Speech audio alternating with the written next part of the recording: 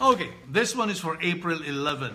Okay, and we're continuing the readings from St. John. This is John chapter 3, 16 to 21. Okay, so the one of the gospel commentary we just did was about the Holy Spirit. Okay, now let's see if this one you'll guess who.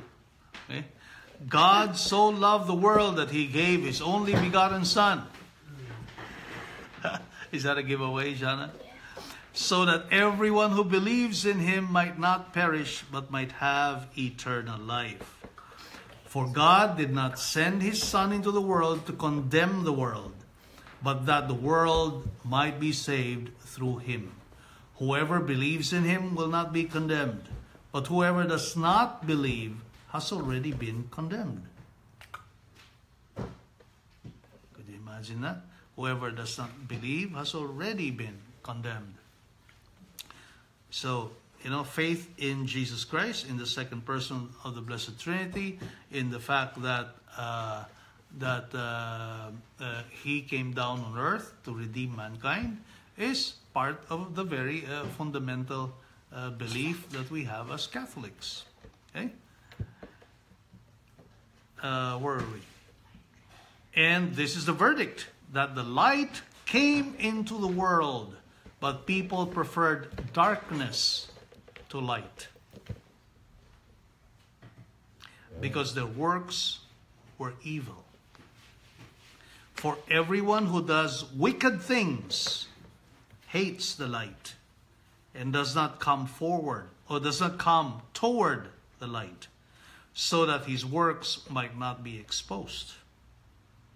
But whoever lives the truth comes to the light, so that his works may be clearly seen as done in God. See, St. John is very poetic in the way that he wrote his gospel, and he's very descriptive, very nice. He puts things in a very, very nice, poetic way, right? And here he compares Jesus to the light of the world. Okay? The world was in darkness because of sin, right? Because of sin, because of original sin, man came into the world, or man comes into the world in cloaked in darkness, because he is confused. He doesn't have the light of grace in his soul. Okay? If he is not introduced to Jesus Christ, then he lives in darkness. Okay? But Jesus came to take away the darkness of the world, to take away the sin of the world that causes the darkness in the soul. Okay? And He came to bring salvation by dying on the cross and saving all of us, saving mankind from sin. Okay? And this is a very nice way that St. John puts the salvific mission that Jesus came to do for us on earth, right? The image of light, because without light, you can't see anything, right? So light shines on anything, on any surface, and that way you can see with clarity what it is you're dealing with, right?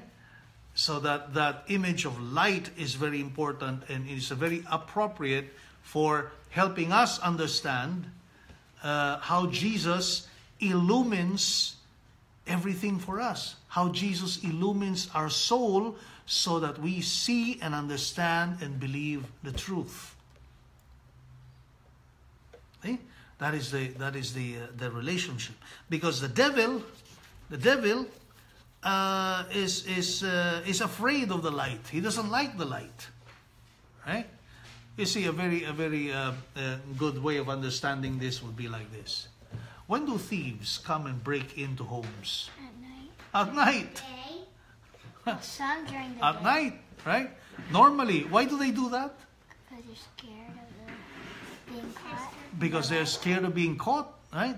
They don't want to be caught doing bad things. stealing from other people. Now you see, sinners are like thieves. Sinners are like thieves. They like doing things clandestinely. They have evil thoughts in their heads. They have evil desires that they're keeping in their hearts, which of course eventually comes out into bad things they do. But they all begin by trying to hide their evil inclinations, their bad things. And they think they can hide. Right? They think they can hide. Right? But they always get busted in the end. They always get discovered. And even if they succeed to a certain extent to hide their wrongdoings from the view of other people, well, nothing escapes God. God always sees everything that we're doing. Right? We cannot hide anything from God. So, the devil likes darkness. Sinners like to do things in the dark because they don't like to be exposed to the truth. So darkness, sinning, lies, they all go together. They all are all part of the same formula that the devil uses in order to bring us to hell. Because under the cover of darkness, where nothing is clear, you can't see through very clearly, right? Obscurity is like a lie. See? When there's no light that shines on truth, there is obscurity. And a lie is like that. The devil wants to make us believe things that are not there. Wants to make us believe things that are not true. And that is why he cloaks things in darkness. Okay? He does not want us to see with clarity what the truth is. And every time we sin, every time we try to do things clandestinely to try to satisfy our own pleasures, our own desires, our own selfishness, our own greediness, our own cravings for all the wrong things, and we try to do that clandestinely, hiding in the darkest recesses of our soul, well, we are conniving with the devil. Okay? We are being friends with the devil. That is what we are doing. Okay? That is why we are fooling ourselves if we think that we are going to be able to hide these things from God. Okay? So, in order to avoid keeping secrets with the devil, we always have to be truthful.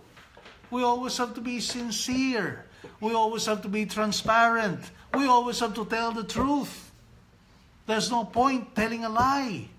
There's no point trying to hide our sins. Even our sins we have to open up in confession. Right? There's no point keeping secrets with the devil. We are the only ones who will suffer and will continue to darken our perspective of life and of things of God if we are not sincere. If we continue to fool ourselves with our lies and with our connivance with the devil. Okay? We're only fooling ourselves that way. So let us make a resolution to always try to tell the truth, to always abide by the truth, to always be sincere, and tell the truth all the time. Because whoever lives the truth comes to light. And who is the light? Jesus Christ. See? So whoever tells the truth is close to Jesus, because Jesus is the light of the world. And whoever tries to avoid the light and favors the darkness of sin is being friends with the devil. Okay?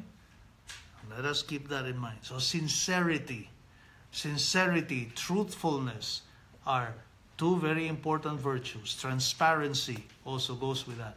Very important virtues that will help us keep close to Jesus Christ, who is the light of the world.